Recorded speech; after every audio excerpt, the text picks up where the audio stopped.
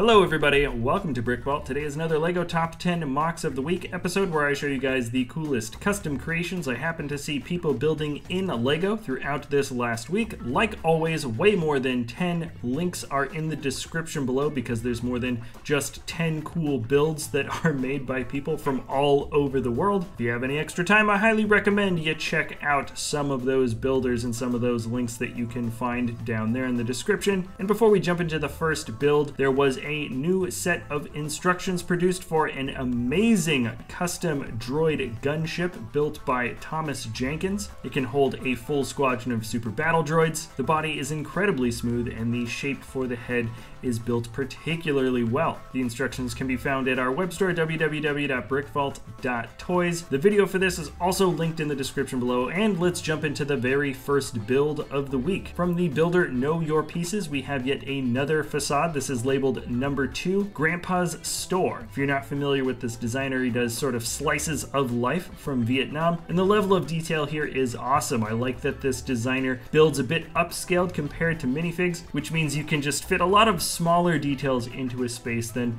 normally what would be allowed if you were building to just normal fig scale. You can see a stone pattern on the sidewalk. The door shutters are only loosely closed, halfway sticking out. There's all kinds of snacks and gizmos, maybe phone covers hanging out in these giant plastic rows out in the front. The artwork for the sign looks great. You can see some electrical boxes that are shabbily held onto the wall, maybe somewhat barely hanging on. The paint is scraped away. You can see the loose brick underneath, and there's just all kinds of fun details to notice. Everything looks especially good considering that primary color is yellow. It really makes everything around it pop wonderfully. And now we're jumping over to ArmoredBricks. This is titled L.M.M.I, which stands for Lego Moon to Mars Initiative. This was submitted in 2019 to the Ideas Moon to Mars contest, and I actually am only seeing it now, so I'm talking about it now, but it's an awesome slingshot. I think this is a slingshot from the moon, so the gravity is relatively low. You can see an astronaut who's way up in the air there,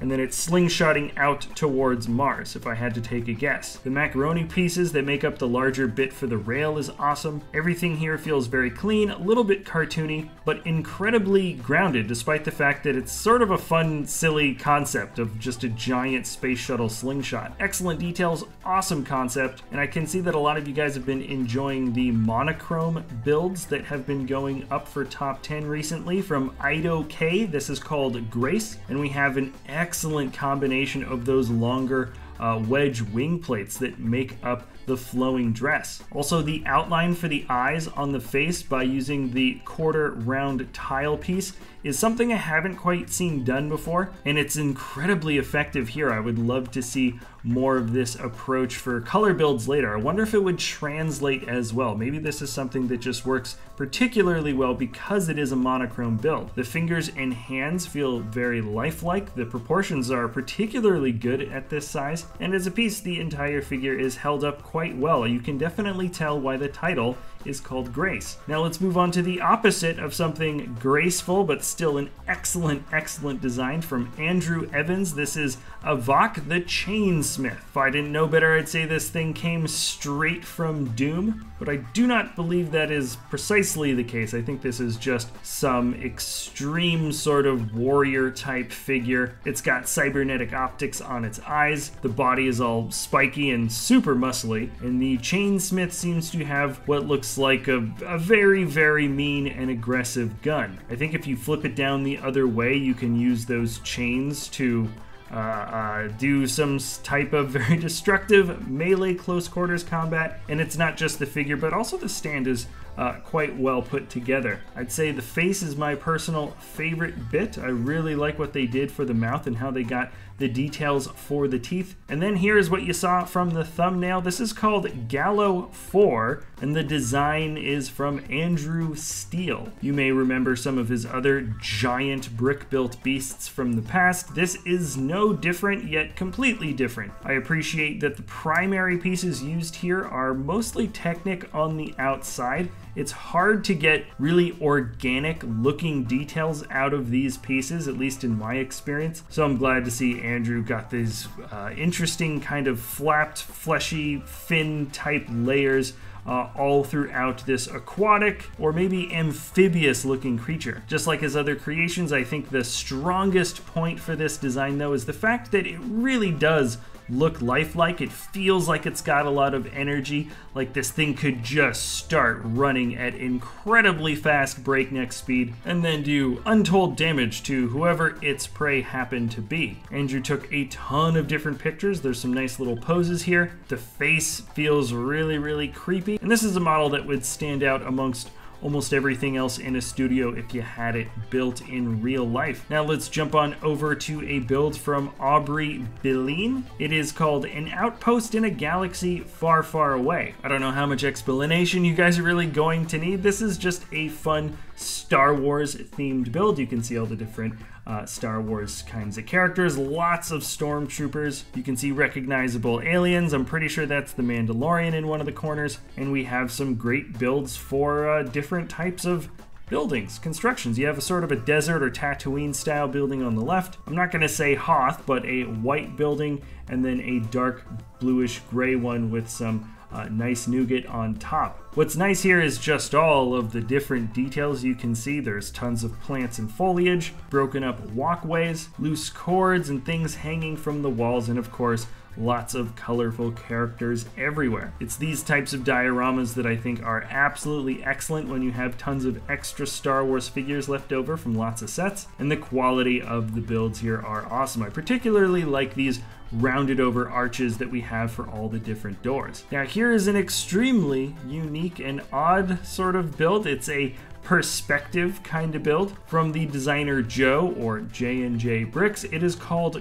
The Quest. Obviously we're looking at some type of forced perspective here. I'm not sure if this was an edited picture put into the screen after the fact. I feel like that could be the case, but either way, it's a combination of two different interesting pieces that were meant to be taken and then cut together for one picture that we're looking at now. The fantasy style, the fantasy castle and cast of characters that we have on the computer screen is probably based on something like WoW or EverQuest or maybe Skyrim. Doesn't really matter. I feel like you can probably get the gist pretty well. I love that even in the forced perspective of the screen, the actual picture of the castle has forced perspective as well, with the setting sun in the background. The detail for the castle itself is great. I love the different mountain and plant elements. The characters are all creatively put together. There's a lot of personality there. And then when you zoom out, you have nice build for some speakers. And I don't know if this duck is like an inside joke or if somebody recognizes this character or this little animal from something, but it's a funny build. I really enjoy the fact that we have brick separators for the beak. There's a fleshed out keyboard and even hand to make it look like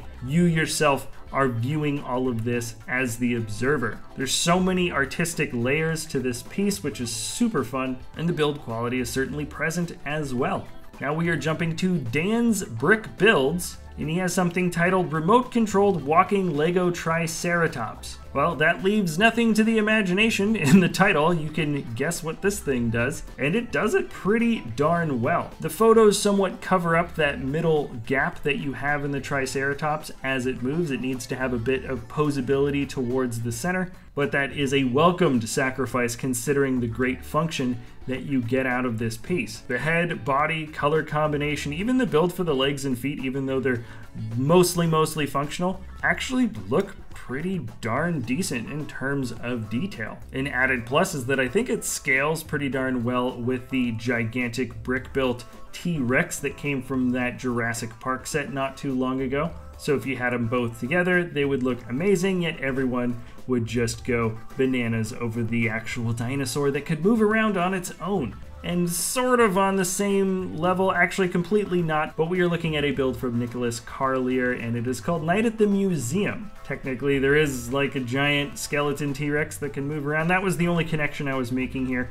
And this is just a really cool scene. I just like the atmosphere from this build. There's a lot of warmth, there's a lot of color. The build for the globe looks great. I also really enjoy the somewhat reduced size for the T-Rex, but not too much so. And though I can't say I was like a huge fan of the film necessarily, this is just a piece with a wonderful atmosphere. There's all kinds of interesting characters hidden in the corners, tons of artifacts and Easter eggs to look at, and even the outer edges of this build feel very complete, and there's nothing that kind of lacks or looks like you'd want to cover up. Super cool build. I think it is up for Lego Ideas right now. And then we are jumping on to the last build of the week from PurpleZGR. This is the Specter King. As for brick-built figures, this is a pretty darn unique guy. I think I have seen that building technique used for the teeth before, and then everything else here is just pretty darn unique. The cone head is a really interesting idea, and the two giant arms that look incredibly heavy are really the main points of support for this character. You can see he's got little legs, but they're almost shriveled and or not really being used to support the body. The toes are just barely touching the ground. At the same time, I still feel relatively intimidated by a creature like this. The tires that are included for the chest and arms just give you the idea that this is a really, really heavy model. And ultimately, there's just something unique about this brick-built figure that I see here that I haven't seen in a while. I can't really seem to put my finger on it though. That's going to be it, actually, by the way, guys, for the top 10 MOCs of the week. Of course, there's tons of other pictures flying by the screen. Chances are, if you liked any of these builds, chances are if you liked any of the builds that I talked about in this episode, you'll probably like the ones that were essentially runners-up or just builds I did not have time to talk about in this episode. Remember, if you enjoy our content, you can always like or subscribe. We do have that web store, www.brickvault.toys. Thanks again for watching, and we'll see you next time at BrickVault.